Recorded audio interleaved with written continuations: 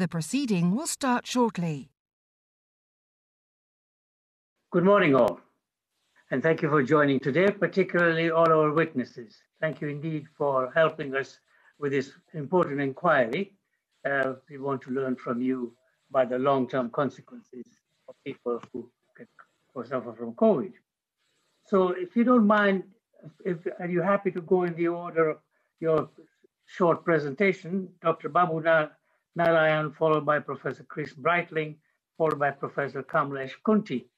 It's nice to see you, Kamlesh. I trained him once. Thank you very much. Would you like to go first, Dr. Babu-Narayan? Thank you for the invitation to give evidence to you today. So cardiovascular disease is at the center of this COVID-19 pandemic, and I'm going to outline three main reasons why this is the case. First, people with cardiovascular conditions are at increased risk of COVID-19 related death. It's clear that heart and circulatory disease and its risk factors, diabetes, hypertension, and obesity, are key determinants for risk of severe COVID-19 illness or death. Diabetes more than doubles the risk of death from COVID-19. Repeated studies demonstrate hypertension is linked to worse COVID-19 illness and outcome. Morbid obesity doubles the risk of death, and being overweight with a BMI of 30 to 35 increases risk of death by 27%. Second, there are indirect effects of the pandemic that are putting people with cardiovascular conditions at increased risk. Some of this is illness behavior. We have seen very clearly that fewer people sought emergency treatment for heart attack or stroke because of fear of coronavirus infection or not wanting to be a burden on the NHS. For example, in March, there was a 50% drop in emergency department attendances for myocardial ischemia, which is symptoms that could be linked to a heart attack. Similarly, during lockdown, there was a 66% reduction in heart failure admissions, also an urgent treatment requiring thing. We know in London at the end of March and in April, there was a reduction in 38% in attendance in hospital for the most severe kind of heart attack, recognizable by its electrocardiogram in the ambulance and requiring paramedics to take the patient direct to the cardiac department for immediate procedure. So these reductions in heart attack attendance, in stroke presentation and heart failure admission started at the time of the first cases of COVID-19 in the UK and before full lockdown, implying these effects are behavioural, not just a true change in prevalence. The second type of indirect effect is the reduced availability of elective cardiovascular care, and waiting lists are indeed getting longer. So as an example, waiting lists at the end of July show that there are more than 180,000 people waiting for investigations or treatment in cardiology or cardiothoracic surgery. Another example, we know that investigations with diagnostic imaging are the gateway to appropriate treatment, and these services have fallen markedly. For example, there was a 67% reduction in echocardiogram, ultrasound of the heart, availability in April and May this year. But you might want to ask, has that lack of healthcare caused harm, or is this productivity and efficiency? Well, we are seeing the tragic effect of COVID-19 in statistics related to deaths. Whilst COVID-19 explained 80% of the excess mortality we have seen during the peak of the pandemic, it does not explain all. And it does seem that some of this excess mortality is driven by patients with heart and circulatory conditions. During the peak of the pandemic, in just 1 week, there were more than 700 excess deaths from heart and circulatory diseases, including around 300 from coronary heart disease and nearly 200 from stroke. Across the whole of the pandemic, there have been 3,600 excess deaths from heart and circulatory diseases. This raises concern that perceived or real barriers in access to care potentially caused avoidable harm, and this should not be repeated. These indirect effects need to be monitored and mitigated, and we need to restore and maintain vital heart services. Third, severe COVID-19 infection affects the circulation and the heart. There is emerging evidence that points to a direct impact of COVID-19 on the blood vessels and the heart. Severe COVID-19, the type that admits you to a hospital, is clotty, and this seems to be related to damage to the function of the endothelium, the single layer lining of the blood vessels throughout the body, which appears culprit. If a clot occurs in the brain, this will result in stroke or other neurological deficit, and including affecting younger people. If it's in a coronary artery supplying the heart, this will look like a heart attack because blood supply is blocked to the heart muscle, causing potentially long-term damage. Clots in microvessels and can cause lung and kidney damage. And we have learned during the course of the pandemic that we need to thin the blood for severe COVID-19 illness to try to mitigate this. In severe COVID-19, whole body inflammation can affect the heart. This is demonstrated through measuring heart muscle damage markers in blood, which when present signify heart tissue injury and predict worse outcome, regardless of whether there is underlying heart disease before the COVID-19 illness. Myocarditis, stress cardiomyopathy and arrhythmia, as well as palpitations during recovery have all also been described. When we look at COVID-19 patients who have severe illness in hospital with echocardiography, there is a reduction in heart pumping function in some, including severe reduction in heart function. We need to dissect the mechanisms of how and why the heart is affected as a vital next step, given several mechanisms of heart injury are being described. So in summary for now, heart and circulatory patients are being dealt a double blow.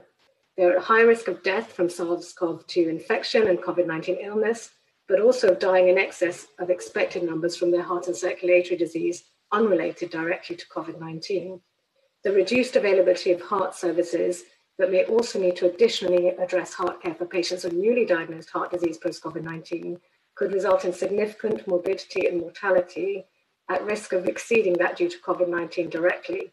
This would be a catastrophe given cardiology care has amongst the strongest evidence base, and we know how to successfully treat these conditions. Health inequalities are also being exacerbated, and we know cardiovascular disease is an important contributor to the deprivation gap. Thank you. Thank you very much, Dr. Khunti. Yeah, can I ask Professor Brightling, please? Lord Patel and colleagues, thank you for inviting me to present today. So I'm a respiratory physician, so I specialize in lung disease, and I lead the COVID-19 acute and follow-up research in Leicester, particularly focused on lung disease, but also beyond the lungs. I'm also the science lead for our European Professional Society, the European Respiratory Society, which is also leading follow-up and impacts on people with pre-morbid lung disease. So the infection COVID-19 obviously is a respiratory infection, and I think although many of us were fearful of what was coming, having seen what was in Wuhan and then clearly in Italy, I think we still were surprised by the scale of the impact in the UK. And clearly this leads to admission into hospital in the early stages, and as high as 20% of people with the mortality figures in the region of about also 20 to 25% of admissions. So it then causes, as you will be familiar, a severe pneumonia in those that are admitted. So in people who are not admitted, it's largely an upper respiratory infection. For those who are admitted into hospital with respiratory failure, it's almost entirely a consequence of then a pneumonia, so a lung infection. What we find is that there's a very broad inflammatory response. I completely agree with Dr. Babu-Narayan that this is beyond the lung. So it affects the stickiness of the blood, and then it leads to end organ damage beyond the lungs. We know in the lungs themselves that there is also scarring as well as pneumonia, and the acute scarring can occur in approximately 30% of individuals at the time of the event. As part of the national COVID follow-up study called PHOSP COVID, which I lead, we've then started to look at what are these impacts longer term. We've got some early clues from studies in Italy and China, and this suggests that even when you're looking at people who've been hospitalized 2 to 3 months later after discharge, then only about 10 to 15% of people have no persistent symptoms. So over 80% of people have symptoms, and these include fatigue, breathlessness, chronic pain. And in those that are breathless, so the ones that are affecting largely their lungs and also their cardiovascular system, it's then over 45% of those patients. We started looking at imaging, so we're doing whole body MR scans. So we're looking at the brain and all of the organs. And we've now got pilot data from the first 50 patients, which is then showing end organ damage in kidneys, in the liver, in the lungs, and in the heart, and less so in the brain. And this is affecting over a third of the individuals at the sort of two-month point. So we're really getting a lot of clues that there are things that are happening across multiple organs from a disease that initially starts as a respiratory infection. We then are starting to learn about treatments that can then modify the effects. So treatments that were given acutely that you'll be familiar with, such as in the recovery study with dexamethasone, we're now going to be able to look at whether those benefits that were seen in the acute phase also then modify the trajectory of recovery. Most of the research to date has been focused in patients who were hospitalized and people who were then discharged from hospital. But we are all familiar with friends and family that have had a COVID-19 infection in the community that didn't lead to admission into hospital. And many of these people also have ongoing problems. And there are plans for long-term follow-up studies for people who have community infection. Some of those may have also had pneumonia and not ended up in hospital, but many may have this more broader inflammatory effect that may then affect many, many organs in the body. So in the studies that we're doing, we're also then trying to understand, are there things that we can then change, not just necessarily for the individuals that are affected, but also people who might then be part of any future wave, where we can then modify interventions acutely and also modify interventions in the follow-up phase.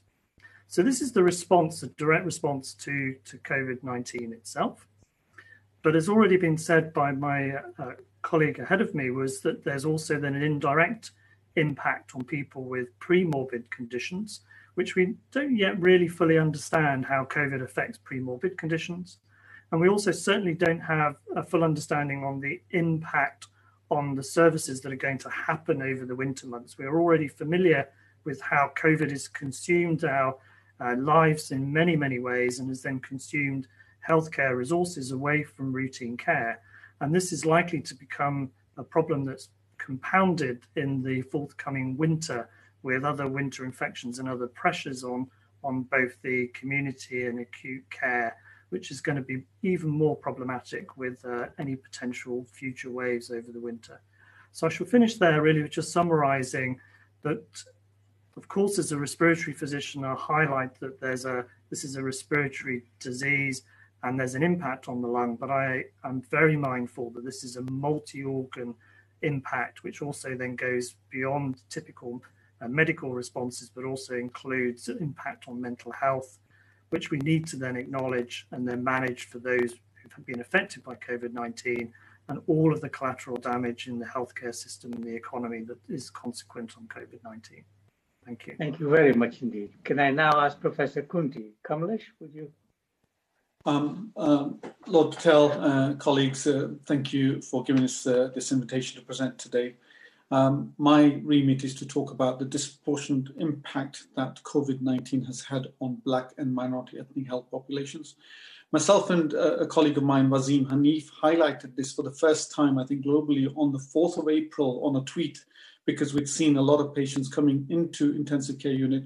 And then following this, the ICNARC data, the Intensive Care National Audit Research Center data came out the following week, which showed that overall, about 33% of people admitted to intensive care unit were of non-white ethnicity, when we know the overall population of UK is about 14% being on non-white. The largest inequalities affected in terms of the evidence are by age, sex, and deprivation. And we know that more people from Black minority ethnic populations reside in deprived areas. If we look on average, when there's a number of studies, Blacks and South Asians have about a 40 to 70% increased risk after we adjust for other factors in terms of both hospitalization and in terms of severe outcomes such as mortality. And we and others have looked at the literature and have tried to explain the disproportionate impact in ethnic minorities by differential exposures and increased vulnerability. And they can be categorized into structural, biological, and behavioral reasons. The structural inequalities are systematic disadvantages such as structural discrimination, which could be in social structures, housing, income, occupation, healthcare, education. Biological differences, we know from studies that have been done by us and many others, and Professor Babu-Narayan also mentioned that cardiovascular disease, obesity, diabetes, hypertension are the frequently reported comorbidities associated with adverse outcomes in COVID-19. And we know that these are more highly prevalent in ethnic minority populations. There are also behavioral reasons, and there are some data coming that there may be poor understanding for the need for social distancing, low adherence to social distancing, and lack of understanding in terms of social isolation when symptomatic or when a family member is symptomatic. And this may be due to, and there's been some evidence for this from a report showing that there are lack of culturally appropriated and targeted public health messaging that may have contributed to this. There are other additional plausible behavioral factors such as poor lifestyle. Physical activity we know is poor, and it is associated with severe COVID. And we and many others have given potential actions for the short term, medium term, and long term, mainly around the cultural tailoring of public health messaging, tailored test, trace, isolate strategies, priority of testing certain ethnic minority workers, giving specific recommendations for employers, religious festivals, religious schools, funerals, burials, and weddings. But in summary, it's clear that a comprehensive multi-sectorial approach supported by strong policy action is needed to tackle the multiple and complex structural, biological, and behavioral reasons driving the disproportionate impact of COVID-19 in ethnic minority communities.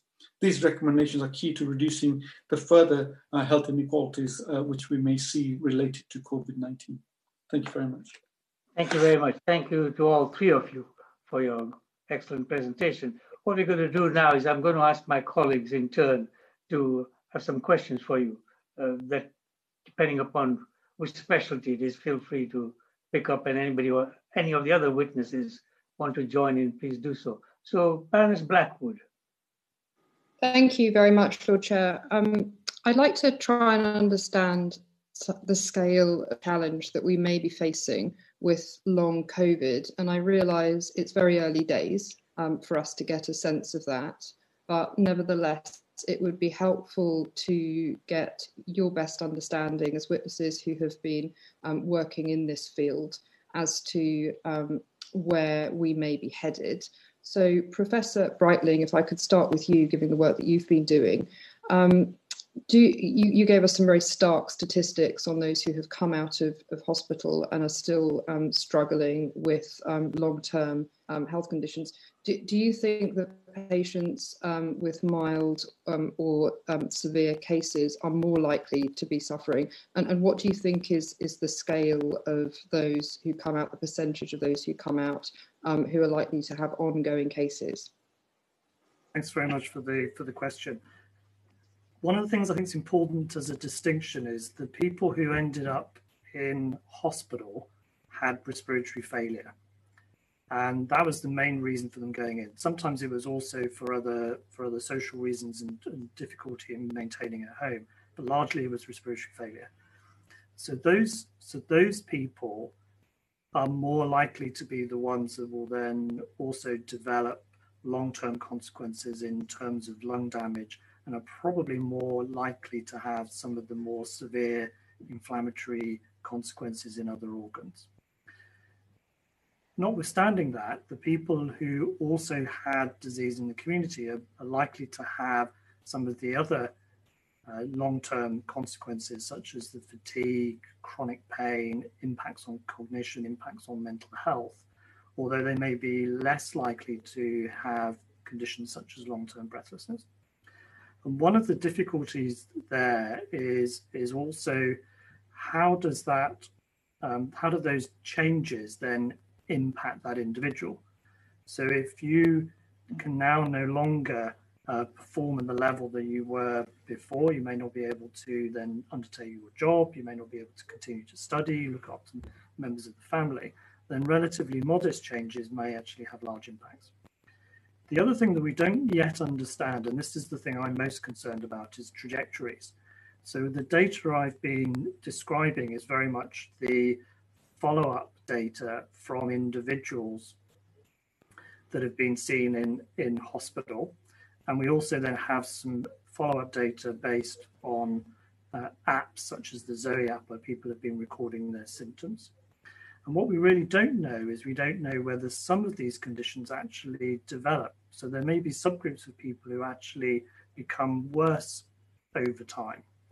And that definitely would be a concern within those people who are in the community. So if there was early renal damage, for example, that may not be overt, that could then lead into long-term problems. If there was onset of new diabetes, there may be impacts on the heart that then again haven't necessarily manifested themselves immediately as symptoms, but might then progress over time.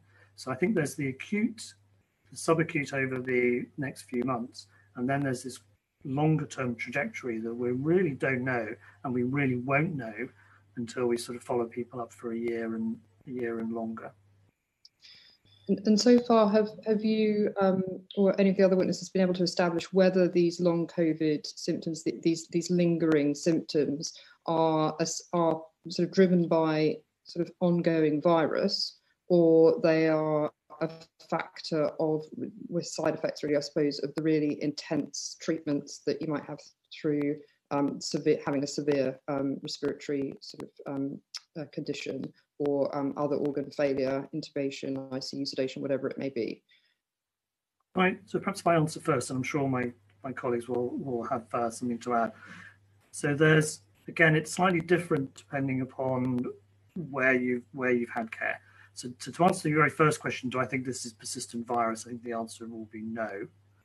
So there's no suggestion that people are having a chronic viral illness. This seems to be very much a response from the host, so from the patient. And then the second question then is about, do treatments have an impact? Well, if you've been in hospital, especially, then you may have been on a ventilator in intensive care, or even onto what we call ECMO. And in both of those cases, then the treatment itself can also cause damage to the airways and can also lead to organ damage to affect many other systems. Being in hospital itself, many of you I'm sure have been in hospital at some time, itself leads to problems in terms of deconditioning. It takes a long time to recover. There's also then impacts in terms of anxiety around acute illness episodes. So I think that all of those are really important.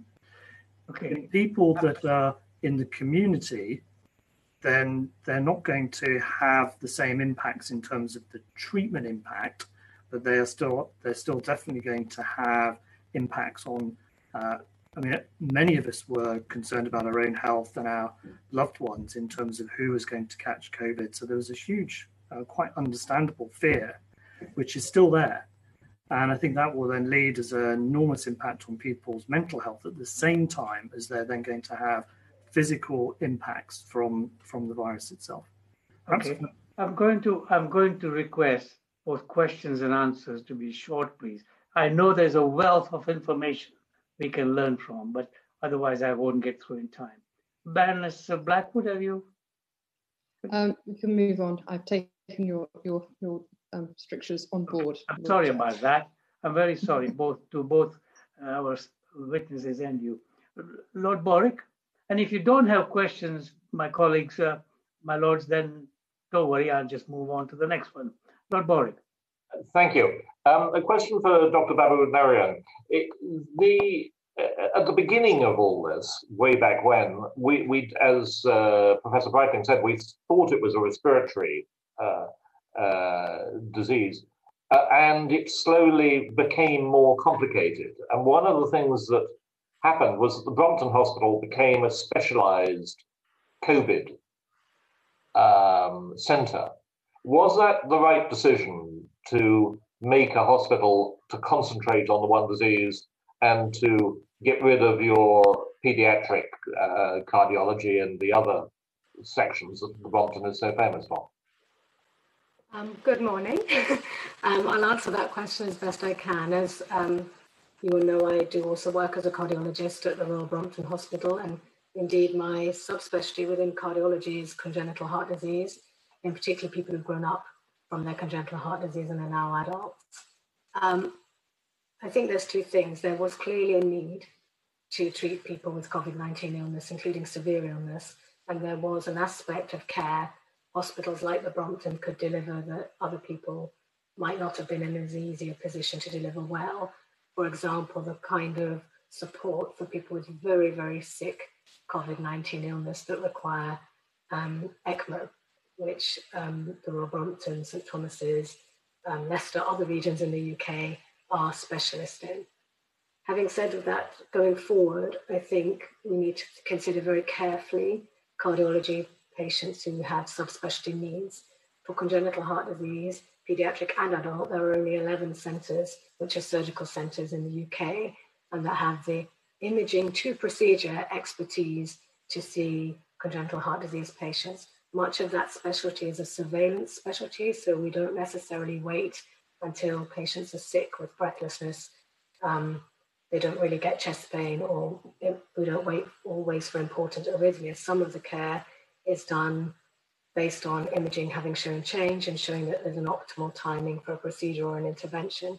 So these patients have not been seen. And you asked specifically about pediatrics. Care has been delivered safely because hospitals have worked collaboratively with each other to make sure all children and adults who need urgent care can get a place in hospital. But as I've alluded to in the broader picture, there is certainly a need going forward to now, I think, protect and maintain core cardiovascular services. We cannot catch up. We aren't even back to normal volume at the moment, and we will not be able to catch up with the backlog. And I think that could be worse and more difficult to decide about for subspecialty conditions like inherited cardiomyopathy, congenital heart disease, and so on, where there are fewer places with the correct expertise for all patients. Does that answer your question sufficiently? Very much. Pretty much. But the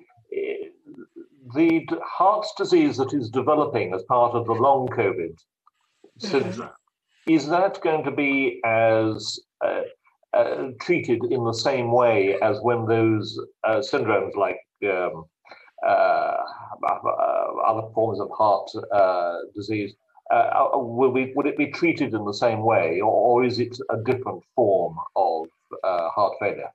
I think that's an excellent question. So when we think of one of the types of mechanism of heart disease, that we talked about sticky blood and clotting, affecting the vessels supplying the blood with oxygen, oxygenated blood, or the microvessels. We have treatments for that. We might not yet know exactly which patient should have an antiplatelet, at which point, which patient should have full anticoagulation. But generally, we've learned during the pandemic that patients need blood thinning, and there are available treatments. We still need to learn, and others may want to comment on that, how long people should continue that treatment when they go home from hospital, for example. If we see heart dysfunction, so heart pumping, the heart doesn't pump as well, we do have tried and tested medications for heart failure. So in answer to your question, broadly, we understand which drugs to use to support people through these complications, but there will be an increased burden of care if we are diagnosing more and more people with cardiac disease after their COVID-19 illness. Thank you very much. We've lost our chairman. No, you haven't. Lord Brown.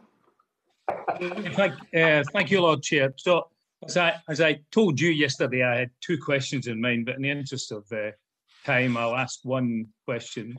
I'll expand it slightly so that it engages all of our witnesses. So this question initially is directed to Professor Brightling, and it's an opportunity for him, I think, to expand a bit about the PHOSP COVID study, which he's already referred to in his opening remarks.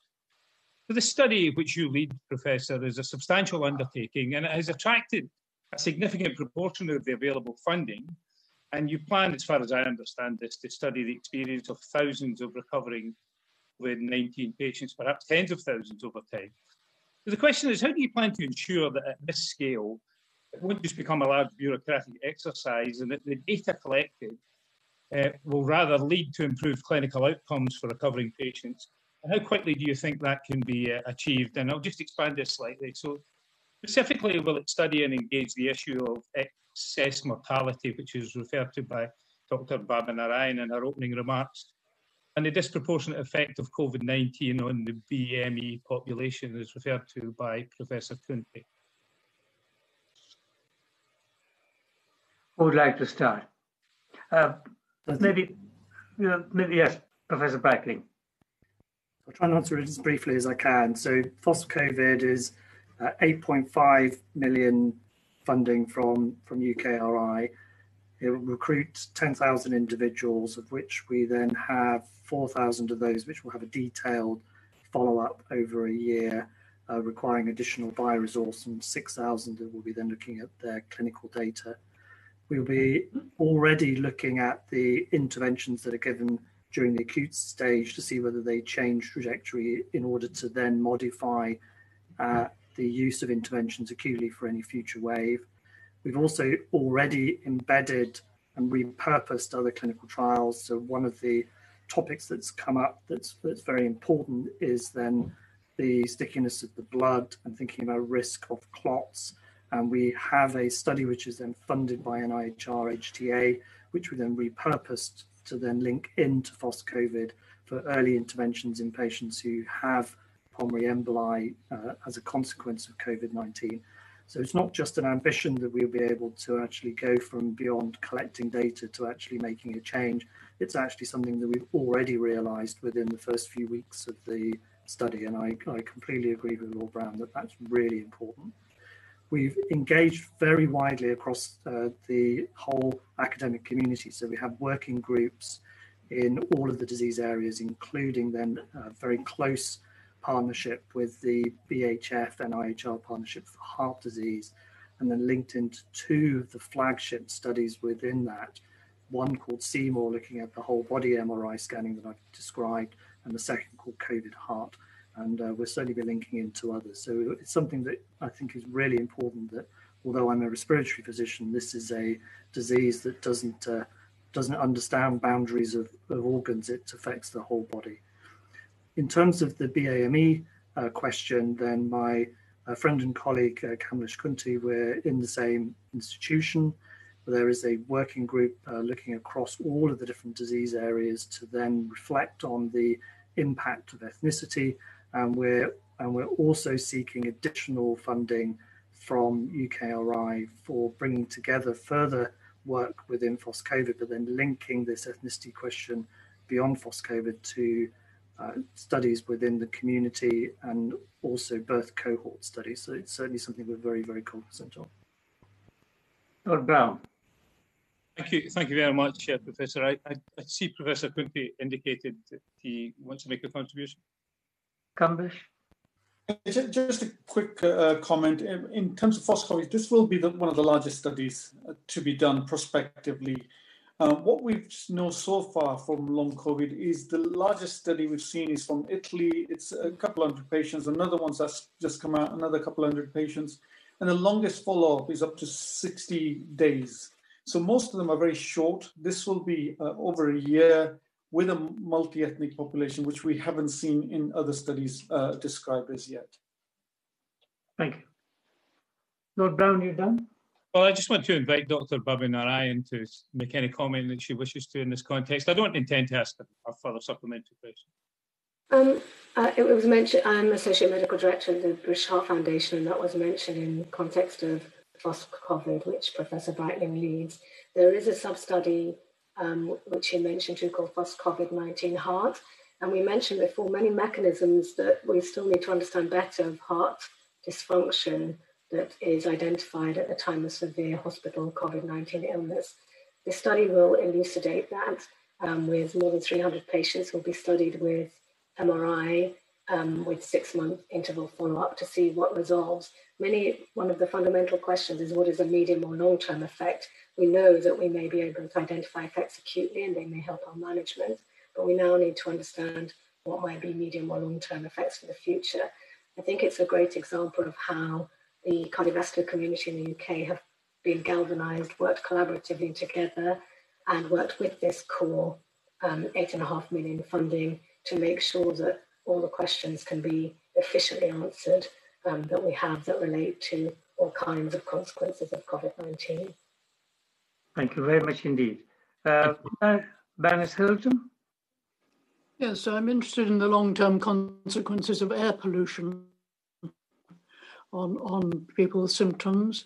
Is it possible, do you think, to tease out air pollution from other factors of social deprivation and social consequences of living with large numbers of families and so on? Or is air pollution something that you can sort out from other factors? I think Professor Brightling perhaps might start on that one. So the question is the effect of air pollution on people who have had COVID infections. Professor Brightling. Yeah, that's a great question. I mean, we know that reducing air pollution is clearly a good thing, with over 4 million deaths worldwide attributed to air pollution, 8% of deaths due to particulates, and over 90% of the world's population are actually living in environments where the levels of pollution are above WHO recommended levels. What we've done is we've also linked in with, there's a network of environmental health centres, and a Hansel colleague of mine in Leicester leads a national centre for which they are able to then map the pollution exposure on a postcode basis. We have permission on the basis of the ethics to then be able to recall pollution exposure. We can do this retrospectively as well as prospectively. So we can look at the pollution on an individual level for all of the 10,000 patients we follow up at the time of the acute infection, their burden of pollution exposure over time, and then how that also then impacts the trajectory of the disease. And then we're linking into control data from other studies. So I think we will be able to unpick this. I think clearly we should be driving pollution levels down for a multitude of health reasons and climate reasons, but it also, I'm sure there'll be data that will emerge to show an impact on COVID-19. Thank you very much. Okay, Baroness Hilton, you done? Baroness Hilton, do you want to come back, or are you fine? No, thank you very much indeed. Okay, Lord Horlick? Thank you, Lord Chairman. There's widespread expectation that there's going to be a significant rise over the winter months, and Professor Brightling referred to that today, a rise in COVID cases, but actually complications with influenza and the like. You talked about changes that can be made. What changes can be made in the next 3 months that will help to deal with this expected surge in cases? Is there a pneumonia vaccination, for instance, should that be ramped up? Professor Khunti talked about messaging to the ethnic communities. What steps do the witnesses think that should be deployed in order to cope with this coming surge? Professor Khunti, do you want to go first? Yes, I mean, what we can do currently is the simple things. I think we need a really, really tight, robust find, test, trace, isolate, and support program, which isn't working properly in all regions. We've learned a lot from our Leicester lockdown. As you know, we still haven't come out of the lockdown yet, but it was a centralized scheme that wasn't working. We've gone more localized now, and it has to be locally driven system where we know the populations, we know the key people, the faith groups, the cultural people, the business people who can drive the messaging in the right culturally appropriate format. It doesn't seem that we're going to get a vaccine on this side of Christmas. So I think what we need to do is all the evidence that we have, the find, test, trace, isolate support program, and also the messaging to go in the most culturally appropriate manner. Professor Brightling? So I agree that the public health impact is going to be the most important. Ensuring that we have social distancing, ensuring that we wear masks, ensuring that we then wash our hands. For people who are at greatest risk, and we now have very clear understanding of who the at-risk groups are, to try and then minimize their exposure, consider different strategies to try and ensure shielding. And then when it comes to hospital care, we have now got improved care. If you now are admitted into hospital with COVID-19, your risk of death is reduced by about a third compared to if you were admitted in March. So we have made great strides, and many of those will go forwards. We also need to then have from a hospital perspective where I work, you need to have a motivated workforce. I think one of the things that's been really challenging is that people have been working flat out since the beginning of the pandemic, and there's not really been any respite. And what's going to happen is there's going to be the usual winter pressures in hospital in addition to COVID-19. So thinking about how you maintain the normal services, keep those away from the acute services, protect individuals to be able to then deliver the acute service that will be required over the winter. And I think this is something that really requires far more action now than is currently being done. And I think that will be a really important additional way of beating COVID over the winter. Dr. Babu-Narayan. So I mentioned at the beginning that we have quite clear data about the population risk of heart and circulatory disease being associated with severe COVID-19 illness and death. But these population data are not necessarily helpful to individuals at risk. How much heart disease, which heart disease, how severe your heart disease, how well controlled it is at the moment. So we really need to encourage and move forward towards more applicable individualized risk assessment. And we at BHF are very supportive of the work in Oxford by Professor Julia Hippisley-Cox towards that exactly. Going forward, patients need clarity about which things they should not delay so that the health service can protect them rather than them protecting the health service. They need to know about which symptoms or change in symptoms are red flags, meaning they should seek medical advice, but also call up if their care has been postponed. And we need very clear messaging for that. These heart and circulatory patients, the ones I know about, mustn't stay at home for fear of putting pressure on the NHS, because indeed delaying their care may actually exacerbate pressures later down the line. They need confidence that the healthcare system is in a good place to treat them safely. With regards that we all around the country need reliable, quick point of care COVID testing so that we can move through the non-COVID-19 patients whilst at the same time hospitals caring for COVID-19. If we're having a surge, resurgence, second wave, we need to ensure that it's medically advised what is core medical care, what is minimum medical care for each specialty, including cardiovascular. Many patients, albeit not all, are gaining from the kind of very abrupt transformation that we've seen in healthcare services. My clinic is on the telephone or a virtual clinic. There's a good improvement in coordinating investigations to minimize the number of times you have to come to hospital as a patient. That's good for both patients and doctors, but not everything can be done remotely. I can't do my MRI scan remotely or the cardiac CT or the echocardiogram. These are fundamental to managing the care of my patients, let alone doing procedures that save lives and prevent disability. Elective care can very quickly become urgent. It's not only emergency care we need to worry about. So I think we will need to protect cardiac critical care, pediatric and adult, and regional cardiology specialist services. This will avoid a buildup of care that we just can't catch up. And most importantly for the population, prevent avoidable death and disability. I agree about the point made by Professor Brightling about the importance of somehow looking after nurturing our workforce who've been through a lot already.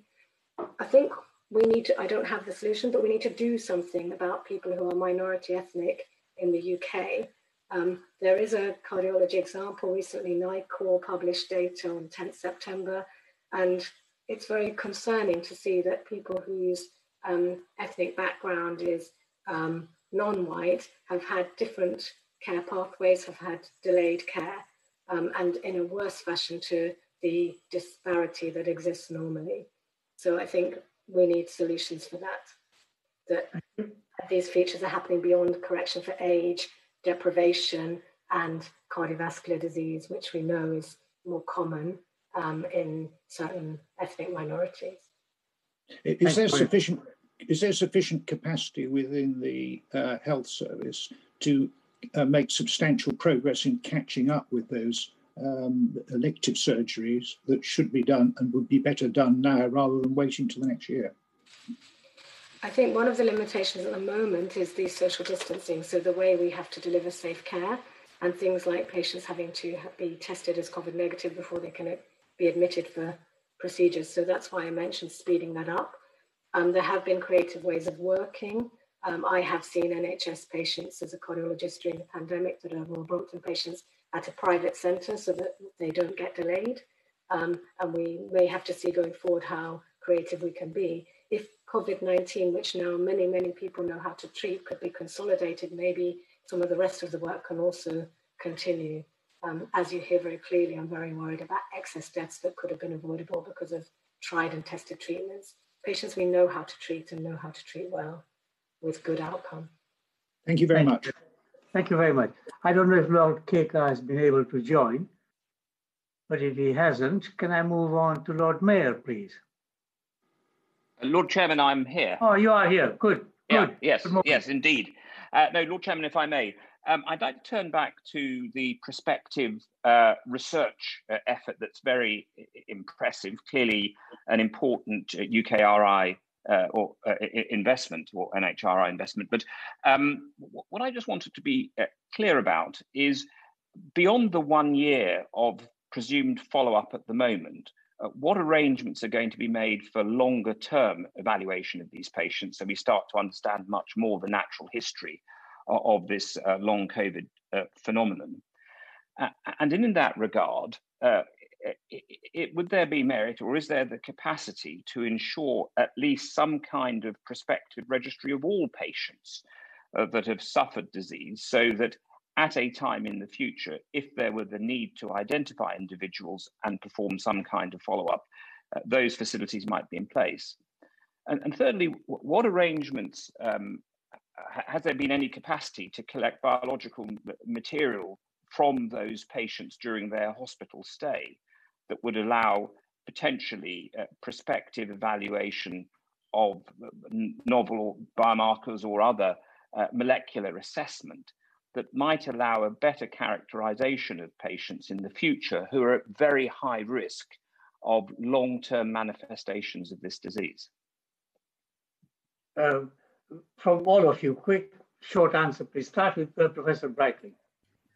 So, answer to question one, we have ethical approval to follow people up for 25 years, but only funding for 1 year. So we can do that once we have sufficient resource if there's a continuing problem. Answer to question number two, we will be also linking up with a planned primary care, so a community-based cohort that hasn't yet been funded but is being planned. But we can also then link up with some of the big data strategies that I know others are really the champions of. And if we can then link to longer term registries, then we absolutely will. And the answer to the third question is, in the ISARIC 4C observational follow-up, there was approximately 2,000 individuals who had bioresource collections at the time of the acute episode. We are including as many of those people as we possibly can as part of PHOSP COVID, and we'll be collecting bioresource in up to 4,000 individuals. We're also closely linked into what's called the UK CIC, which is the National Immunology Consortium. So we then have a very clear immunology stream where we'll be looking at your persistence of immunity based on your antibodies, but also your memory based on T and B cells, as well as then looking at inflammatory biomarkers that are then associated with different disease trajectories. So great questions, and they're definitely things we have in mind. Thank you. Do you want me to come in, Lord Patel? Yes, please. Yeah, just briefly, I should have mentioned that I'm privileged to chair the SAGE subcommittee on ethnic minority and COVID. And as part of that, we've brought all the data science together. We've got a data group together, which we have the best data in the world. UK definitely has the best data in the world. So we're bringing all the data, some of them that Professor Brightling mentioned, And once we've got these databases, we can not just look at the 12 months, but the longer term consequences, because we will have people who have had the disease at population level, and what are the outcomes in terms of the key outcomes, especially the cardiovascular, the respiratory, the mental health, hospitalization, and mortality, and compare them to those people who didn't have the disease. So quite exciting prospects longer term as well. Thank you. Okay, are you done? Done, thank you very much. Thank you very much. I see your question about tissue didn't get answered, but maybe in the next session when we have pathologists there, we could ask them again. Lord Mayor. Thank you, Lord Chair. Could I ask the witnesses to say something about fatigue? Is it the case that the fatigue that's being reported by COVID sufferers, some months after their outbreak, is it more extreme than after other illnesses? Is it understood, what lies behind the fatigue? Perhaps Professor Brightling, could you answer that first? It seems to be associated with breathing difficulties, but is it connected or separate? There seems to be a multitude of reasons why people are getting fatigued post-COVID. So in some cases, it's deconditioning, so they're unable to exercise, so they're then also becoming weak, and then as part of that, having fatigue. In some, it's more like a chronic fatigue syndrome that's seen post-viral with some other conditions. And in others, it's then actually directly related to damage to end organs, such as damage to the lungs. So it comes in many different guises, and we have a working group on chronic fatigue that have specialist interest in this particular area, and we have a number of ways of trying to unpick that to then try and understand the underlying mechanisms, because each of those are probably going to have a very different intervention, and I think that's where it's going to be important. Thank you very much. Lord Mayor? I wonder if the other two witnesses have anything to add on this question of fatigue. Nothing from me. I'll come in quickly. I don't think we're going to be able to clearly define what the causes of fatigue are, because it is, as Chris has mentioned, multi-system disorder, multiple inflammation, multiple immunological comorbidities. We know about 50% have fatigue at 60 days, but health-related quality of life is reduced as well. So that could be impacting fatigue as well, the mental health aspects as well. So I think it's very difficult to disentangle what is the real cause of the fatigue. But as I said, Chris and there are many others who will be trying to disentangle the key reasons, but it's going to be very difficult, I think. Thank you very much. Now I'm going to let Baroness Young ask a question. As one time Queen of Diabetes UK, I couldn't leave her out. Baroness Young. Thank you, Chairman. It's really both to Professor Brightling and Professor Khunti. And it's moving away from the research that you've described. Is there a systematic approach at a service level beginning to emerge, either locally or across the NHS, to routinise the long-term follow-up and patient review?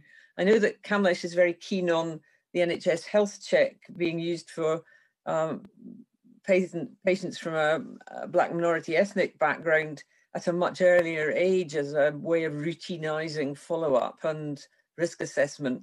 But should we be applying that to all post-COVID patients? Should there be a post-COVID system of making sure that people aren't just suffering in silence at home and getting worse in the way that was described earlier? I'm happy to start, and then maybe Chris and others can take, Babu-Narayan can take it. We don't know the natural history of this condition. We do know it's a multi-system disease. We know cardiovascular disease is affected. We know that it has insulin resistance, so it has an impact in terms of development of diabetes. We know there's an issue with chronic kidney disease, and my good friend, Professor O'Donoghue, is going to be there later, I'm sure, talking about that. But we don't have the history behind this. But we know all these systems are affected. So it makes sense to follow these people up. We have the NHS Health Checks program at the moment, where people are over the age of 40 are screened on a 5-yearly interval. If they don't have This lends itself, I'm hearing echoing, sorry. This lends itself in terms of some form of a longer term surveillance program in people who've had COVID, who've been COVID positive, because we've already heard that there is a multi-system problem. In terms of the Black minority ethnic health population, I think that the plea there was that we know, and I shared the NICE guidelines on prevention of diabetes, that screening people from the age of 25 to 39 of ethnic minority populations is not just cost effective, but it's cost saving in terms of diabetes, pre-diabetes and prevention program. We would recommend doing that for cardiovascular disease, kidney disease as well, because we've seen the inequalities that COVID has shown in terms of minority ethnic health populations. So trying to screen these people early and managing those risk factors early may be somewhere to go, but this is really, that we don't have the evidence for it. This is just one of the recommendations that we're making. Mr. Brightling, are you? So if I add very, very briefly, so I think there definitely should be integrated multidisciplinary healthcare approach to the consequences of COVID. As part of the research program, essentially we've started there because we've had to go through all the centres and actually try and understand what their clinical service looked like. And it ranged from a multidisciplinary complex clinic through to people saying, well, we have no post-COVID follow-up and we're relying on the primary care physician to just refer people in when they've got significant pathology. So there is really a very large spread of access to healthcare post-COVID, which I think definitely there'd be value in improving that and having a more integrated national service. And I think certainly the good examples are where all of the specialists have come together, and we've certainly learned from each other. And in our clinic, as an example, we also have diabetes experts actually as part of the follow-up clinic. And do you have any feelings about the NHS health check, or is it a busted flush? I don't know if Kamlesh wants to comment on that first. I think the health checks program has worked to a certain extent. We've identified lots of people who are at risk of diabetes, and we've had thousands going through the prevention program. And we've seen from the data we publish and others have published that it does lead to weight reductions. I think it's early days in terms of whether we can prevent outcomes, but obviously COVID has put spanners in the works in terms of seeing these patients, and they're having it delivered remotely, but I'm not sure how effective it is being delivered remotely. So that's an NHS England answer, Fairness Young. Absolutely, Chairman. So we've got only 2 minutes left, so let me just ask a general question. Most of the treatments, and you mentioned some, Professor Brightling, are related to people who are patients who are admitted, who are COVID-19 infection, admitted to hospital. Otherwise, we just tell patients to stay at home, rest, and only go to hospital or call 111 if something happens. Why is it? Have we got at a stage where we can suggest some treatment at early phase of the disease once the test is positive? Professor Brightling. So great question, to which the very simple answer is we don't have those data. And the best treatment in terms of reducing mortality, dexamethasone, so corticosteroids, actually led to an adverse, so worsening of outcome in those that were more mild that were admitted, suggesting that if you took that treatment in the community, it might actually lead to more harm than good. So at the moment, we don't have those data. What about antivirals? So the antiviral data is largely again in inpatients. In the UK, this comes back in part to testing. So the testing focus was very much for inpatients. So in the peak, we clearly had people in the community who obviously had COVID and obviously had symptoms of COVID, but we didn't have clarity with testing. So the community-based studies have not been done in the same numbers and didn't start as early as the inpatient studies. So I think antivirals may well be very valuable. There's been antiviral studies acutely with remdesivir, which is now available. And then there's also other antiviral therapies, which in very small studies have been very promising, such as interferon beta. And these are going to be tested further in the inpatient setting for interferon beta. And I know remdesivir are looking further into community basis, but it will be dependent upon treating early. So that comes back to some of the earlier discussion around making sure that we have appropriate testing available early. And if we had tests that could actually screen people before they become very symptomatic, that would be even better. But we're some way from that. Most of the patients that you see when they come to the hospital got pneumonia already. So a number of the people that are remitted between day 7 and 10. So absolutely, there would have been a prodrome that we could have then potentially changed the trajectory of their disease to then actually prevent them coming into hospital. I'm completely in agreement with the direction of the question, which is, shouldn't we actually be putting our focus on stopping the disease becoming severe rather than our efforts on treating people who are severe? And that absolutely should be the case. And there's certainly studies to try and do that, but they haven't progressed as quickly as the studies within hospital. So there's one study called the Principal Trial. That's the main one that's being conducted in primary care at the moment. So these are patients who are not experiencing severe symptoms. And that's a randomized control trial run from Oxford looking at the azithromycin and doxycycline against usual care. But early days, we haven't got any results yet. Okay, well, thank you very much. I'm very sorry to say our time is up because there are lots of things we could have asked you about. But we're very grateful to all three of you for coming today to help us with our inquiry.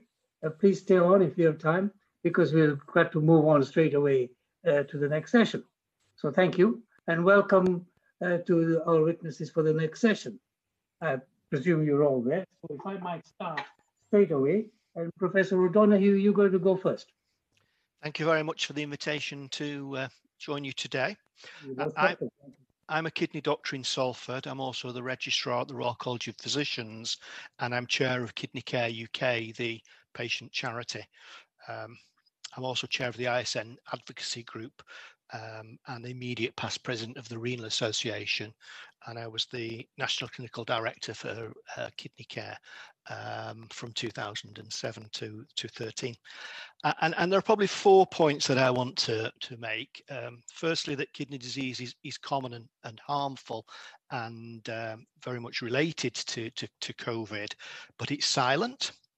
The second, and where I'll give you most of the information, is the impact of acute kidney injury, acute renal failure in COVID. Of course, people with kidney disease are also affected by the delays to restoration of normal services and the disruption as other services. So 85% or greater reduction in referrals for a period of 3 months and disruption almost completely to transplantation for a period of time. Good to see that that's back up and running, but live donation, which carries additional risks for live donors as well, requires greater infection prevention control measures, is still slow to get started, and half of all our donors are live donors these days. So that's a major issue, and of course a large part of the kidney population shielding because of the high risks to them with COVID and the consequences of that as they play out. Obviously that's similar for other patient groups as well. And perhaps an important point, given the conversations just now, people with kidney disease are often excluded from clinical trials. So the vast body of research in cardiovascular studies excluded people with kidney disease for many, many years. I think that's starting to improve now. But I was disappointed to read last week that 45% of all intervention trials exclude people with kidney disease, and there's really no good reason for that. It's almost ignorance. So kidney disease affects around 15% of the adult population in the UK, according to Health Survey for England, associated with age, with BAME, non-Europeans have very high rates of kidney disease, sometimes up to 6 times the rates in the Caucasian population.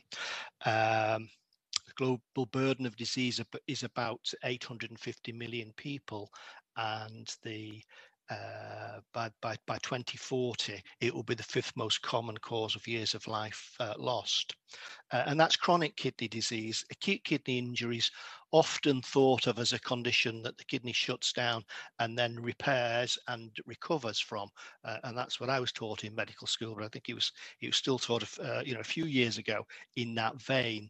However, 16% of all people admitted for non-elective admissions in normal times develop acute kidney injury in hospital. That's about 500,000 people, and we know there's a similar number in the community that don't get admitted to hospital. 12% of all people who develop acute kidney injury and require dialysis end up on renal replacement therapy within the next 5 years. So that's the background to it. And really, kidney disease dwarfs other risk factors for severe outcomes, hospitalization and death, apart from age. So in all the various analyses and the elegant work that Julia Hipsley-Cox is doing, that's the disease factor that comes out very, very enormously. Similarly with the MRC stratification study that was reported over the weekend. And apart from respiratory disease, it really dwarfs other organ systems in terms of impact. So just some data from King's that is reflected in other published data sets. So at King's, around about 1,000 patients, 58% of them had pre-existing kidney disease.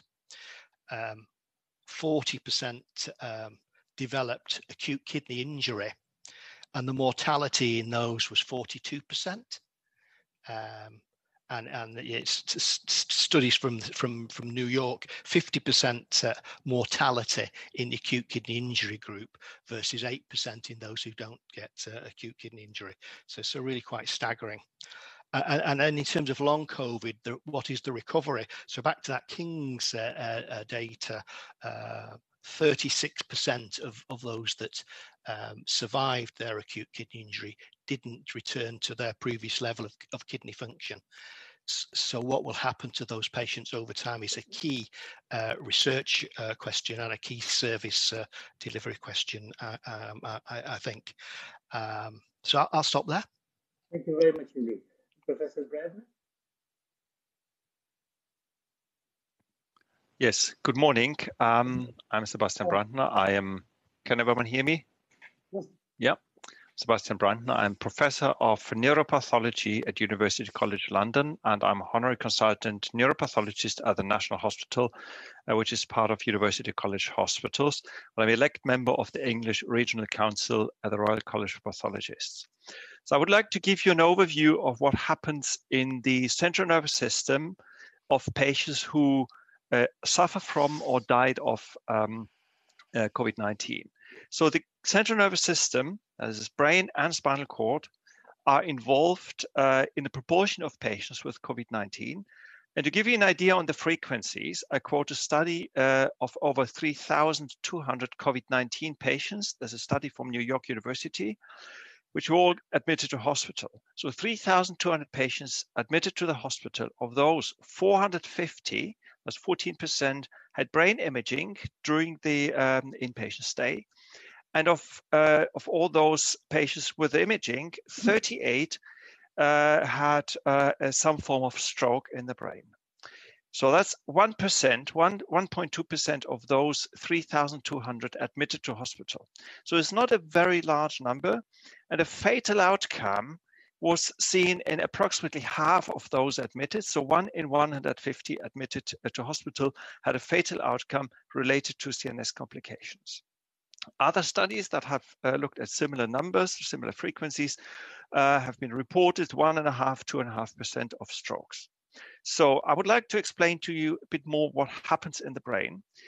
First of all, to say we as pathologists in this context, we have seen only very few of those patients with complications. Of course, most of the complications are survived, fortunately, but also, and that's the disadvantage or the downside, there's very limited availability of postmortem exams of the brain. During this entire COVID-19 outbreak, we had only just over a dozen or perhaps 2 dozens of postmortems with available brains for full analysis.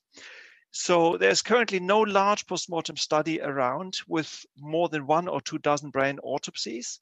None of those have been published, and those which have been published, however, show all recurring findings in the central nervous system. I would like to explain those now. The complications that we found in COVID-19, they all occur in the context of systemic disease. We heard a lot about the systemic diseases, and the complications are acute ischemic stroke, so lack of oxygen to a perfusion problem in the brain, but also inflammation of the meninges and the brain and spinal cord, so that's called meningoencephalitis. So microbleeds, as well as a diffuse leukoencephalopathy, and that is a disease of the brain white matter. So let's start with the common ones. The disturbances of blood clotting in COVID-19, so we heard a lot about this in the previous session. They can obviously cause varied amounts and sizes of blood clots to enter the brain circulation. And a blood clot entering the brain circulation causes a stroke, an infarct. And depending on the size of the clot, it can be a very, very small infarct, microinfarct, that can be seen practically only under the microscope on tissue exam, up to very large regional or global strokes, which are usually then a cause of death. So we have seen such strokes of small and also very large sizes in the brain. And these strokes can be associated with hemorrhages, so bleeds of varied sizes, which again are caused and often also aggravated by these systemic clotting problems, which can also be aggravated by certain treatments. In the previous session, we heard something about ECMO, which is done for oxygenation of the blood, but this can also aggravate clotting problems. The other complication that cause disturbances of the brain are the lung complication. All the respiratory problems in patients with COVID-19 can potentially cause a lack of oxygen in the circulation, including the brain, and that's a condition called hypoxia. And hypoxia in the brain causes the death of nerve cells, often in a very diffuse distribution. Finally, another complication in COVID-19 is brain inflammation.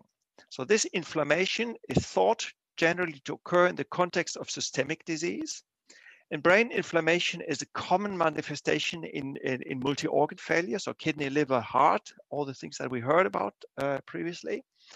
And regardless of the cause, so the brain inflammation is not necessarily specific to COVID, but a term that has been often brought into this context is the cytokine storm, which is a massive and probably inappropriate activation of immune response. And we think that some of the unusual findings in the strokes in the brain are related to such a cytokine storm.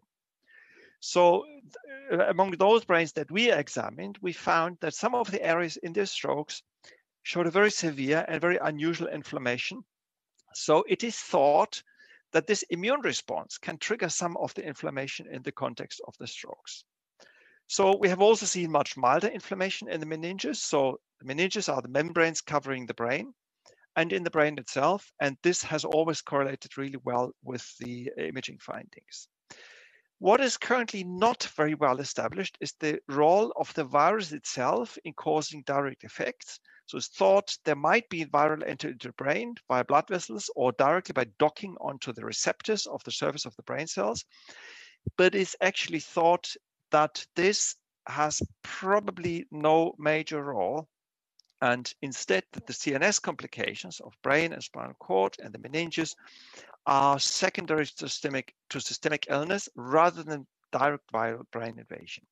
So conclusion, there's not a single cause of brain involvement, but there's a range of systemic conditions that cause the brain complications. And the most important complication, to sum it up, of COVID in the brain are strokes, hypoxia, and inflammation. Thank you very much. Thank you very much indeed. Professor Solomon? Thank you very much. My name is Professor Tom Solomon, and I'm the Director of the National Institute for Health Research, Health Protection Research Unit in Emerging Infections. I'm also Professor of Neurology here at the University of Liverpool and the Walton Centre NHS Foundation Trust. I head a large research team who have been working on emerging infections for many years, and particularly those that impact on the brain. And our emerging infections research on COVID-19 started in mid-January, actually, before it was even called COVID-19. And we supported the setup of the large ISARIC clinical characterization protocol, which is the largest study in the world looking at hospitalized patients. It's studied more than 70,000, and it's given us much of this important information on risk factors for particular patients and what their outcomes might be. Now, as we heard from earlier witnesses, we initially thought this was going to be a respiratory disease, but it's become clear now that it does affect all parts of the body, including the brain, as we've just been hearing about from Professor Brandner, from a pathological viewpoint. I'm going to provide more of a clinical perspective. And in particular, I'm going to talk about three aspects which have important long-term health implications and I think have important questions for this committee to think about. So firstly, COVID-19 causes neurological diseases such as stroke, as we've been hearing about, also delirium, which is confusion in patients in hospital. And one cause of this is encephalitis, which is inflammation of the brain. Sometimes this is directly due to the virus. More often it seems it's an indirect effect of the body's overall response to the infection.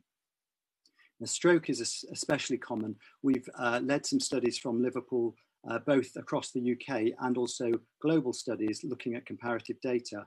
And it's clear that stroke is the most important neurological problem that we're seeing. So we need to think about how we can prevent patients with COVID-19 developing strokes, and indeed those who have had a stroke. What do we need to do to make sure that they don't have subsequent strokes afterwards, because this is often a risk factor after somebody's had one stroke. Now, the other really important thing for all these patients with any neurological complication of COVID-19 is rehabilitation of those who've had long-term illness. And there's some fantastic work done by the NHS in conjunction with charities like the Stroke Association, the Encephalitis Society, but more work is needed in this area. Rehabilitation is going to be a big issue. It already is. Now, the government announced some sequelae rehabilitation centres a few months ago, which would be specifically for COVID-19 patients. But in the last few days, there's been some uncertainty about how much actual cash there will be to support capital build of new centres and to support refurbishment of centres. So this, I think, is something important that we need to keep an eye on. The second group of patients are those who've had COVID-19 infection and it's caused mental illness. And this can range from frank psychotic episodes in hospital to those who are suffering from anxiety and depression after they've recovered. We've heard quite a bit today about long COVID, and this includes not just the physical problems like breathlessness, but also mental health problems, anxiety, depression, and then potentially neurological problems, muscle pain, fatigue, etc. And GPs are calling for patients to be assessed. They're seeing lots of patients now with these problems. This is really the current epidemic in primary care. They're seeing lots of patients who are left over with problems from their COVID, and they need to be able to refer them to get help in understanding what's going on. Now, in Liverpool, for many years, we've had a combined clinic and neurological infectious disease clinical service, which would look at patients like this. But across the country, there's not much of a service provision for this kind of patient. And in fact, in the UK, we have one neurologist for every 40,000 patients. This compares with across Europe, where it's one neurologist for every 15,000 patients. The third group I want to think about are people who were not infected with COVID-19 at all, but have still been seriously affected by the pandemic in terms of mental ill health. And again, this is probably even a bigger number than those who were actually infected with the virus. Mental health services, as we know, have had chronic underfunding. And potentially this now is a chance to really review the support that we give people with mental health problems, from children all the way through to the elderly. I'll stop there. Thank you very much indeed. That was extremely helpful.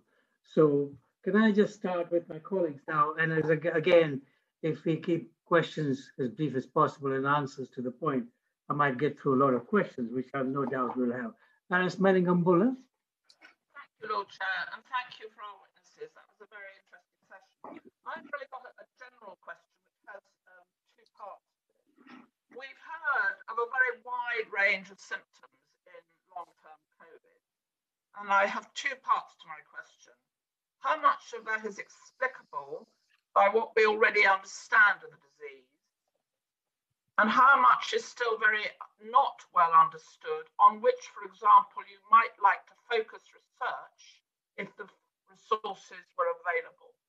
So where are the biggest gaps on which you'd like some answers, where money could be focused if it was available? Thank you. Could I start with that one? Please. Yes, please, Professor Solomon. Thank you. I think it's a good point. I mean, one thing that has characterized the UK compared with the rest of the world is the research response has been fantastic. We've had incredible support from the government and other funders to do the research. And this is why we lead the world with programs like the AZARIC program, the PHOSP COVID we heard about earlier, the treatment trials, which are answering really important questions like steroids. And I've no doubt that our vaccine work also will be world leading. But there are some surprising gaps. And actually one of these gaps is interestingly on the neurological disease. So we don't yet have any specific large funding programs in this area, although I must declare an interest. We're currently in the middle of an application. But I think you asked about which symptoms are explicable and which are not understood. And I think some of these neurological problems where we don't actually find the virus is in the central nervous system, but we need to understand how the infection has triggered some of these problems. That's one area which I think we still need to focus on. Thank you very much. Professor, either of the other two witnesses. Yes, so Professor O'Donoghue here. So yes. I think that the people who've been shielded are a particular group, and the impact on those individuals, I think, is an area that's well worth studying. And the majority of patients who get COVID have a range of comorbidities, as we've heard from a number of people today. So I think any of the research needs to be comprehensive in terms of the populations that it looks at, and not exclude people because they've got a range of disease processes that makes it more challenging to investigate issues of fatigue and psychological anxiety, depression issues. It'd be important that we don't exclude people in our research studies. Thank you. Professor Bradner? Yeah, so from our perspective, it would be important to understand how the disease affects the brain. To do this, we obviously need material to study the effects of the brain. Yes, there have been amazing studies on clinical radiological correlation. These have provided fantastic insight into the disease pathogenesis, how the systemic effects of COVID-19 can affect the central nervous system.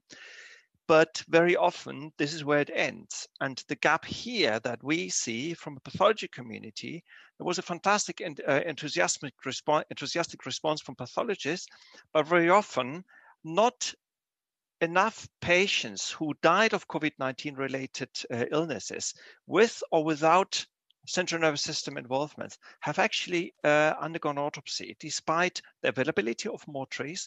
But there was often a reluctance from NHS hospitals, understandably, because they had to divert resources to the treatment and to the management of these patients. But yet, we are seeing that the 1918 pandemic, which had a remarkable lack of post-mortem material to study, has repeated itself. And I think there are still opportunities, but this is something would be important to address that, in particular now when we're in a more balanced position, that resources have kind of readjusted. Mortuaries are not overwhelmed with people who are dying of any type of complications. To facilitate this sort of research, and this would be really important to understand the pathogenesis on the central nervous system. Thank you very much. Thank you very much. Viscount Ridley? Thank you, Lord Chairman. I realise that Professor Brandner and Professor Solomon are neurologists and not psychologists, but still we have already touched on fatigue, anxiety, depression, and other mental health effects as a result of COVID-19. Can you say or speculate about whether these are direct effects of the disease, either through fatigue or direct physiological consequences, or whether they are mostly the indirect effects of lockdown? And are they confined to those who've been in hospital, or are we also seeing the effect in the community? And when will we be able to say whether or not there has been an impact on the statistics of suicide? I'll go first again if okay, please. I think that's a really important question. I think it's an unanswered question. We don't know the extent to which the big mental health, maybe epidemic's too dramatic a word, but we're certainly seeing a lot of mental illness. We don't know the extent to which that is directly related to the virus. I think the fact that we're seeing quite a lot in people who have clearly not been infected with the virus perhaps does indicate to us, it does tell us that a certain amount of this is just because of the effects of the pandemic on people's normal activities, the effect of lockdown, not being able to interact with people, difficulties with exercise, etc., etc. So I think some of it is that, but it's a really critical question about whether this virus, either directly in the body or indirectly through the body, through causing things like cytokine cascades and other aspects, is leading to some of these mental health issues. These are the kind of questions that we want to be addressing. Thank you very much. Does anybody else want to come in? I think it was very well put. I think I can't add anything to that. And just for the record, I'm not a neurologist, but a neuropathologist, which is still a little bit further distant from the psychology. Well, I was always taught pathology is always at the last word and the answer. Viscount Ridley. Thank you, Chairman. I do apologise for calling Professor Brandner a neurologist and not a neuropathologist. Have you finished, or you? Yes, I finished. Sorry. Okay. Is Baroness Rock? Thank you, Lord Chairman. I'd like to just ask two questions. One is further on the mental health services, and what data is being used to capture the provisions around what is needed in terms of mental health services. And perhaps Professor Solomon, if you could just give a little bit more detail on that. And just taking the data question a bit further as well, what are the barriers that you're finding are there in gathering data reliably in terms of the wider effects of COVID? Perhaps Professor Solomon could start. Okay, thank you. Well, again, I should preface my answer. I'm not a psychiatrist or a psychologist. I'm a neurologist, but I don't want to duck the question, so I'll give you the best answer I can. I think in terms of mental health services, I think mental health services have suffered even before this pandemic. I don't think that's a secret to anyone that mental health has increased in recent years and the service provision has not. I think to capture data in terms of what is needed, my understanding is that this would just be about looking at waiting lists. But part of the worry with that is that sometimes people are not even put on waiting lists. If you know there's no service or you know it's going to take more than a year to see someone, then to some extent people will just not bother. They'll either try and sort things out privately or they'll not be able to get help at all, which I think is not a great situation. But Donal O'Donoghue, from a Royal College of Physicians perspective, maybe has a different view on the broader provision. Professor O'Donoghue, more widely. So I think Tom's right that the provision in mental health is poor and patchy, with long delays and challenges both in serious and enduring mental health and also lesser degrees of mental illness that can be quite catastrophic for people.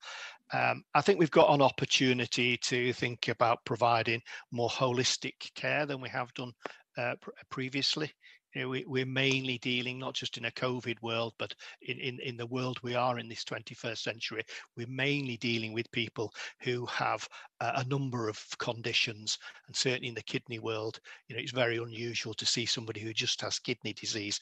And if they just have kidney disease, a short time after that, they will develop vascular disease and all the other complications. We see that in cancer and so on and so forth.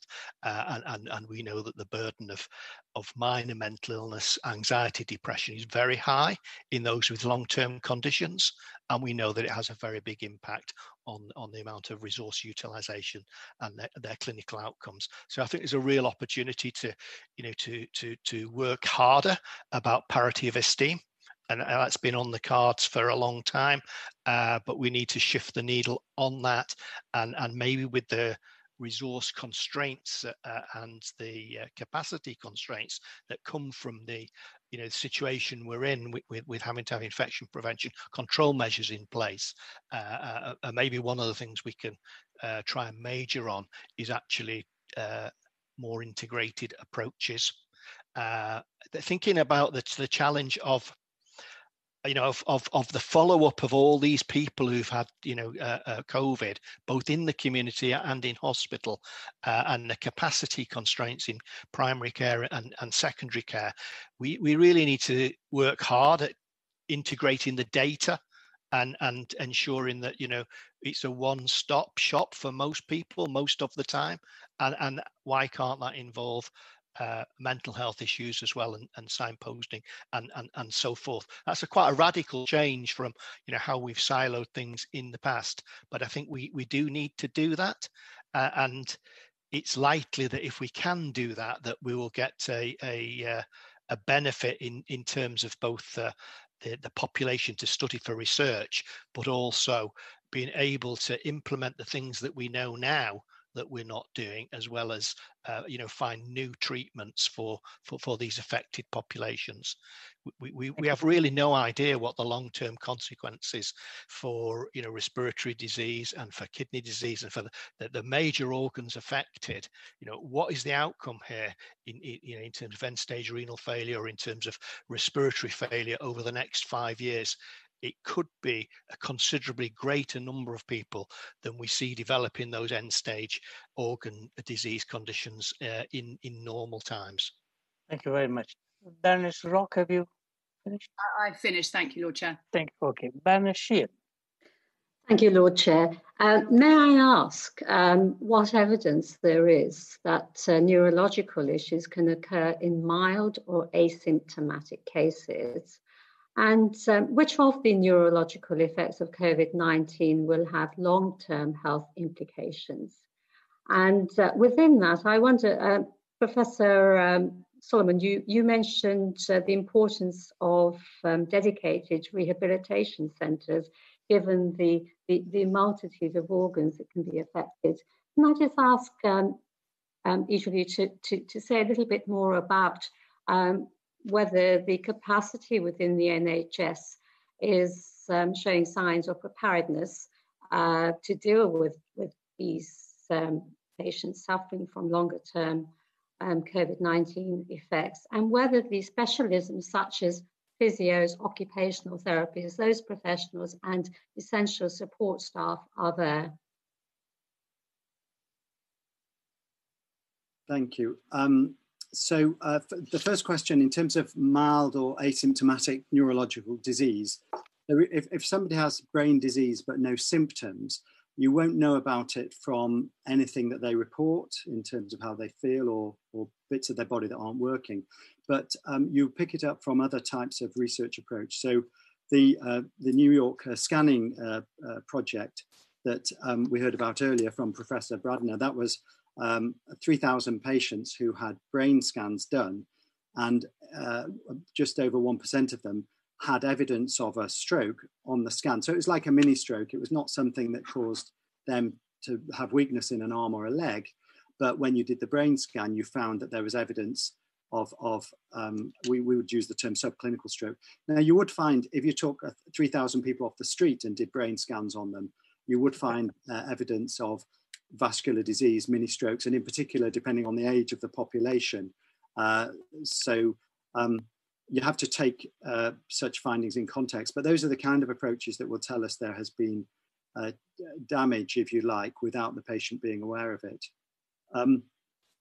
You asked about the dedicated services. I mean, this is what the Royal College of General Practitioners are calling for in terms of specialist clinics that will deal specifically with the consequences of COVID-19.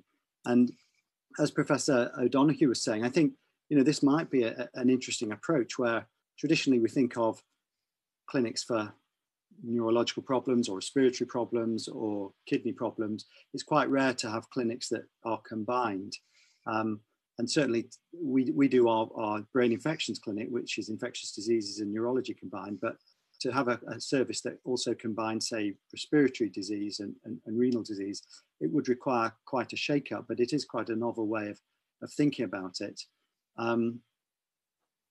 I think, and finally, you asked about the capacity, physiotherapists, occupational therapists, etc. These people are absolutely key to getting you back up and on your feet if you've had a stroke. And their service is hampered anyway, because currently everything that anyone does in the NHS has to be COVID secure, if you like. We have to make sure the patients don't have the virus. We have to make sure everybody is protected.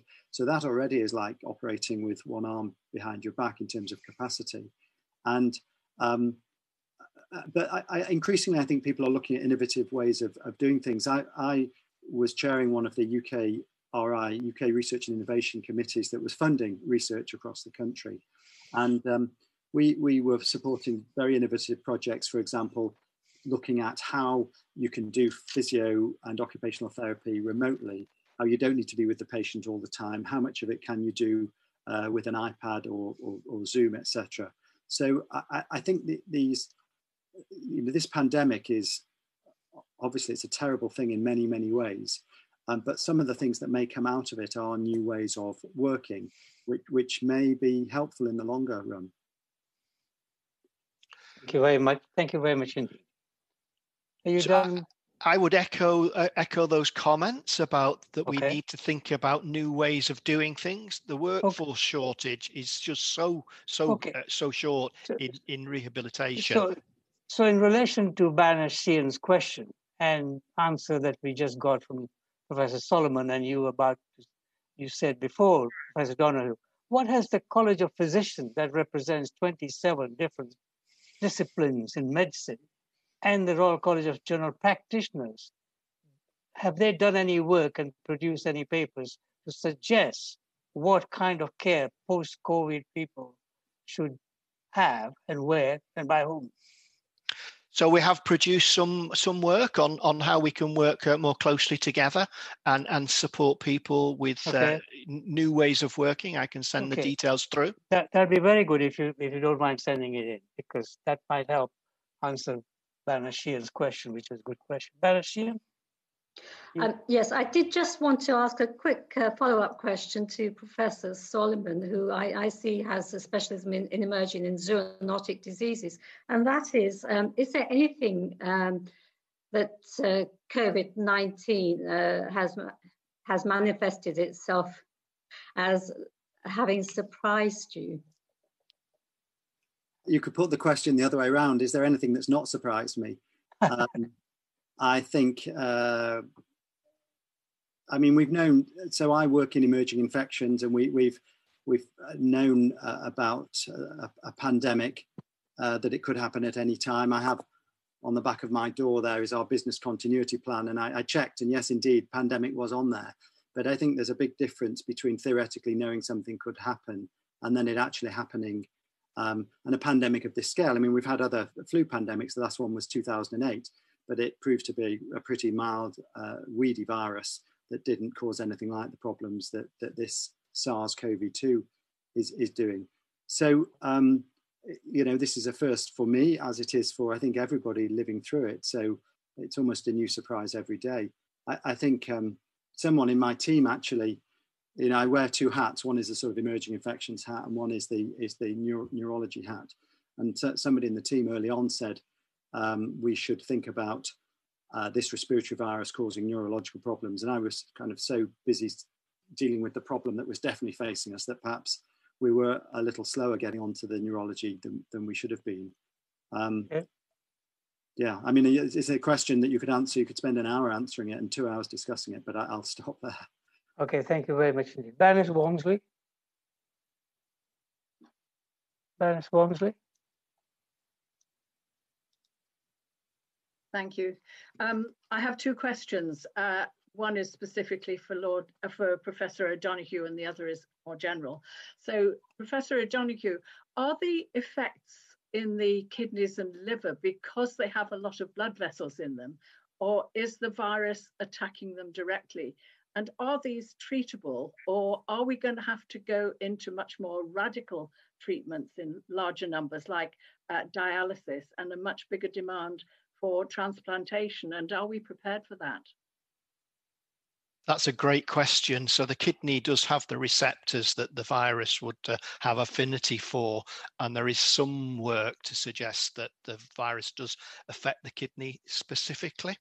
But most of the post-mortem studies and most of the opinion now is that people are developing their kidney injury really on the basis of the systemic disease that they're getting. So normally we see, maybe 20% of people that go onto intensive care unit need to have, a form of dialysis.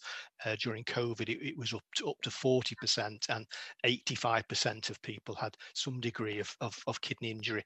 No doubt that's happening out in the community as well, probably to a lesser extent, but no doubt it's happening out there.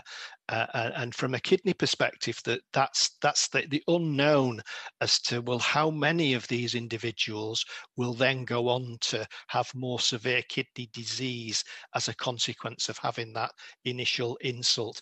The data looks like a third of people who survive will have some degree of kidney impairment, and if even a small percentage of those go on to have progressive kidney injury, there's two or three imperatives.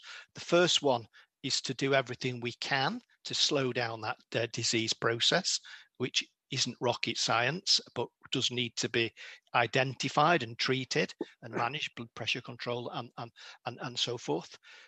Two is to be planning for the increase, because it could be, it could easily be tens of thousands more people requiring dialysis transplantation.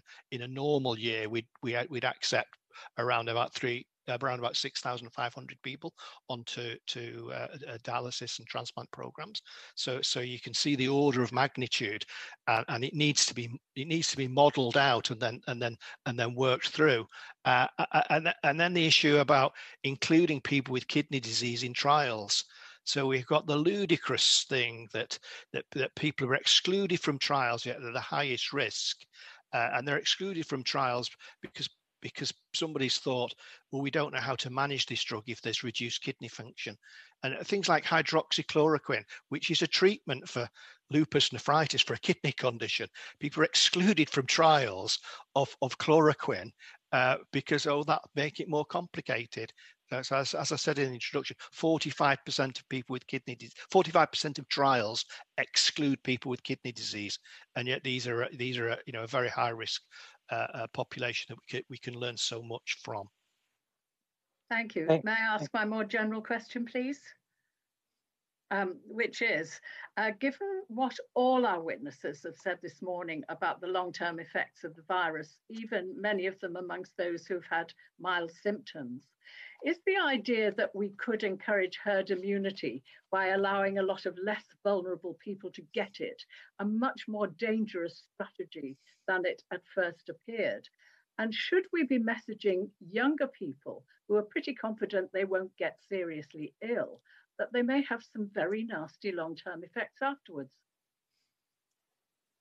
So I'll give a short answer. Yes, it would be foolish to go down that route for all the reasons we know now about the consequences of having had COVID and how they may play out.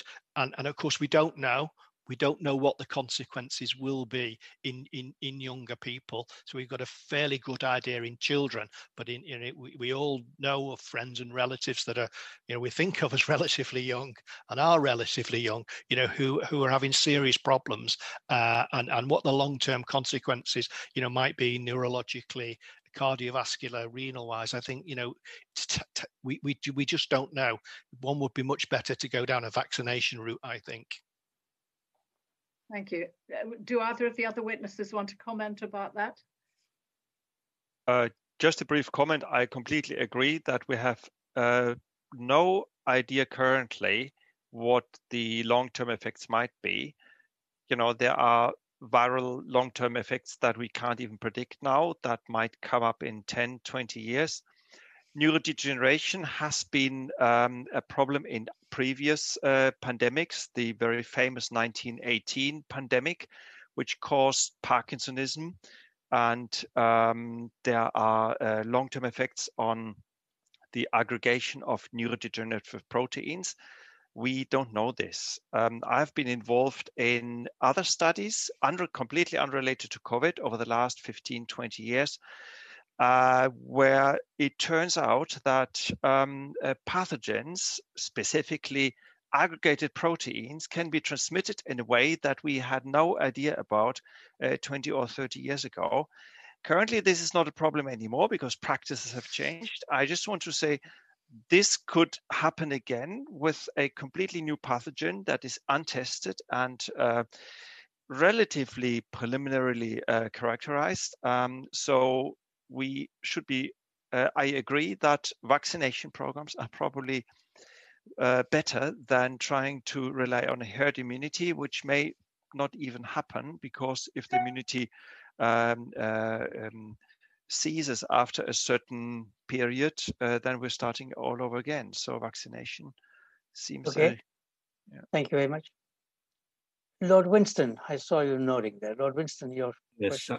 I'm very concerned that we've completely missed one very important part of healthcare, which is not the fault of our witnesses, but perhaps our fault in a way, and that's women's health. There are, in the United Kingdom, some 700,000 births annually and a good deal more pregnancies than that.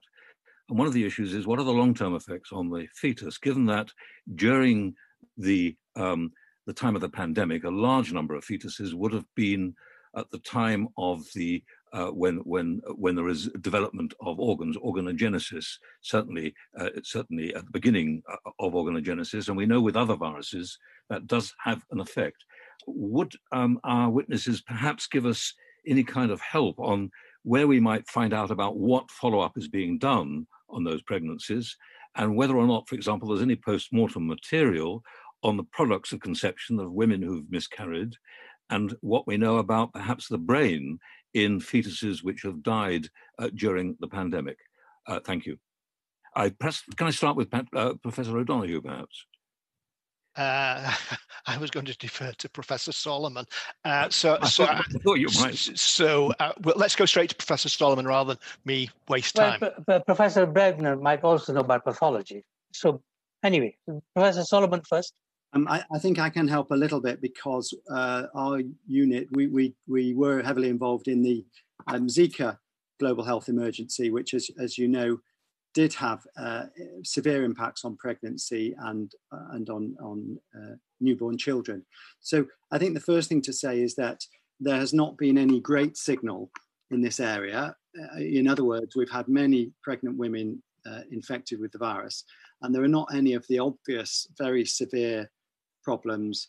I shouldn't say not any. There's not a large number of the obvious severe problems like there were for Zika. So we're not having hundreds of children born damaged.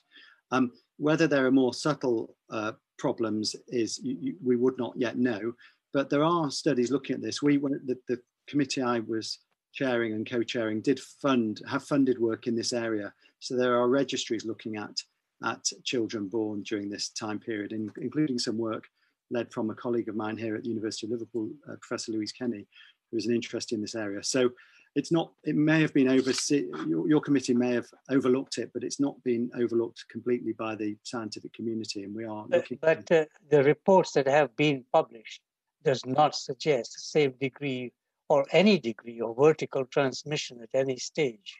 I think there are a few reports that suggest something, but there always are. You know, if you've got 300,000 people in the UK known to be infected with the virus, there's always going to be a small signal. But I don't think there's a dramatic signal that suggests this is a major issue at the moment. Professor Badler? So yeah, I have been also very interested in finding postmortem material of children. So I have liaised with my colleague at Great Ormond Street Hospital, a pediatric neuropathologist, and what we agree, there's a very small number of children that have died. There is no child, to my knowledge, that died of COVID-related complications. But to my knowledge, there is very limited material available, and I can't really comment further what might be realistically available for further studies. Okay, thank you very much. Lord Winston? Of course, one of the issues also, which doesn't really, is not included in this half of the session, is of course what happens with the care of women who have their respiration and cardiac function in a very different position during late pregnancy. So we can't really ask you those questions, but it would, I think, be useful perhaps just to consider that a large number of viruses don't kill the fetus, but they certainly may result in abnormalities in the fetus, which are not always described or noticed till later on. And I think that is something which really I mean, obviously, I know I'm not supposed to give an opinion here, but it would be helpful to hear from you and perhaps from Professor O'Donoghue whether you feel that this is an important area for us to make sure is being followed up in public health. So I do think it's an important area, and I can seek the views from the obstetric physicians who would have, more handle on that. Well, there are two on the committee. Anyway, carry on, Professor O'Donoghue. No, so I say I don't have expertise in that area myself, and I'm not cited on the details. So I think it's better that I send information through to the committee rather than speculate. I think the question Lord Winston was asking: do you agree that we should, in whatever we say in our report, should include as part of a long-term data that should be collected, should relate? Yes. Yeah. Yes. Thank you very much indeed. That really, I think, covers my question. Okay. Baroness Young? The questions I was going to ask have pretty well been answered, but they do raise another question, which is if we're predicting a as yet unsized uplift in long-term morbidity, ranging from fatigue right up to serious kidney and other damage, is anybody out there, are you aware of anybody out there who's actually planning for dealing with this in the way that you described, i.e. in a multi-morbidity integrated way, which includes physical and mental health? Is the NHS planning to cope with this, or is it being dealt with piecemeal at a local level? So I think it'd be fair to say that people are just getting by with the second wave, perhaps starting and trying to maintain the services that have been brought back and manage a workforce that has been fairly battered with things. So it's not there. I think there is some very good research that is being put in place, and we heard a little about that in the last session. But it's excluded some data sets. So the kidney, it's not linked to the renal registry, and there's a great opportunity to link our data sets, which will tell us things that we can then model for and plan for. And I think that is something that we very much should do. The service model, I think, is something that needs to be challenged. And I think the only realistic way that we can put in a service model to monitor and support people is one that is actually holistic, because otherwise we've got 3 or 4 people involved in each individual's care. So Professor O'Donoghue, as an officer of a professional organization, do you think the professional organization should get together to thrash out what kind of services will be required for people who have been infected with COVID-19 and the problems they will suffer in the long term? Yes. So that might happen soon. I hope it will. I think we are working in that direction, but anything that can be done to support that, I think can be helpful. Okay. I have Baroness Blackwood and Baroness Manningham-Buller for a quick question. Baroness Blackwood?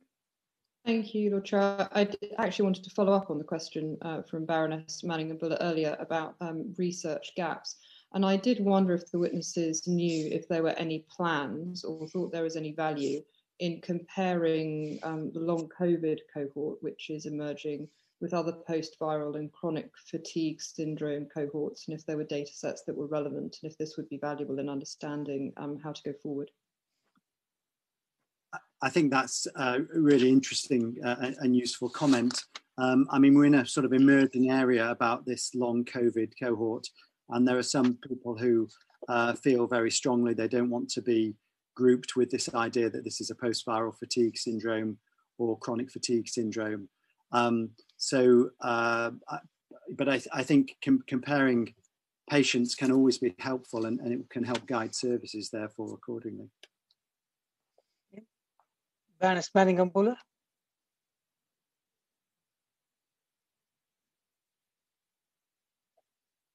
Thank you, Lord Chair. I wanted to, it may be that our witnesses can't answer this question, but I really wanted to follow up question. Can you come slightly nearer to your computer?